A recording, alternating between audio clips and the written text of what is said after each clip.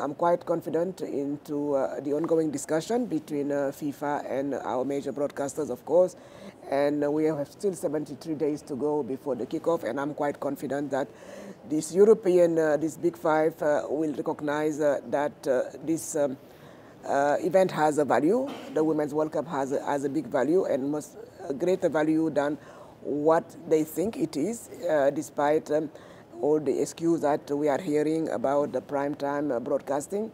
I mean, Europe is an important part of in the growth of women's football, and in terms of audience, but also in terms of investment. They have done a lot, especially over the past 10 years, and I don't really see them not showing the game.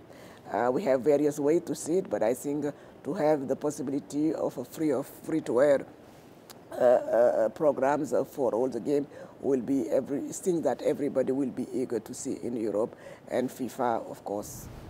Does the time difference make an impact on those offers? Because Australia doesn't, and New Zealand, they don't have the most friendly time zones when it comes to Europe. But when it comes to, once again, the sport you love, I was very young, and I was a big lover of boxing. And when Muhammad Ali was confronting Foreman back in '74, I was going to school the next day, but I had to wake up at 4 o'clock in the morning.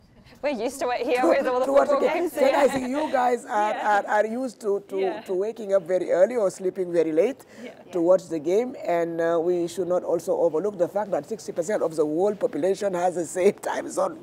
The other thing is what's valuable to those broadcasters, right, is the increase in viewership during that period. So irrespective of whether that time is, say, 5 or 6 a.m. in the morning or 12 p.m. midday, it's the increase in viewers that they have during that period. To turn into dollars and cents. It's as simple as that.